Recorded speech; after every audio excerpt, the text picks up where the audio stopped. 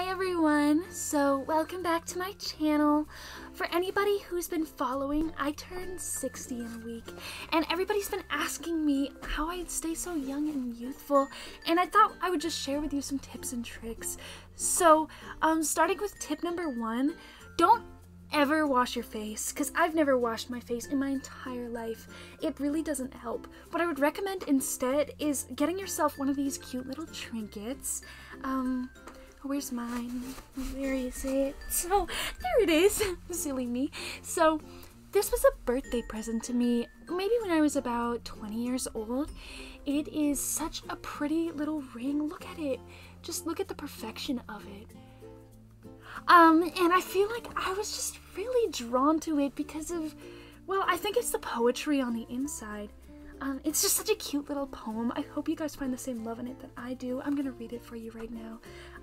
So I'm gonna read it out loud for you all. I have it memorized. It's kind of burned into my memory just a little bit. So it kind of goes, Ashnog durbatuluk, Ashnog gimbatul, Ashnog thrakatuluk, Ashburzumishikrimpatul.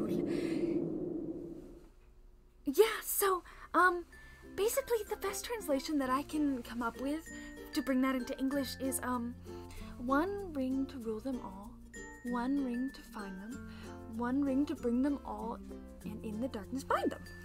So I just thought it was such a cute, heartwarming little poem. It really, really vibed with me, and it really touched my heart. I actually don't know where you're supposed to go and buy your own. I just kind of stumbled upon this one. I just felt really drawn to it, you know? So if anybody knows where to get your own little ring like this, please put that in the comment section below.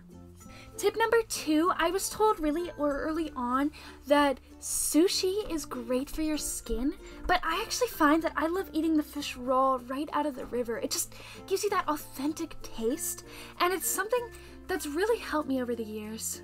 Third tip is that cold showers do wonders, guys. It is amazing for your skin. Besides that, I don't really know what to say. I guess I'm just built different.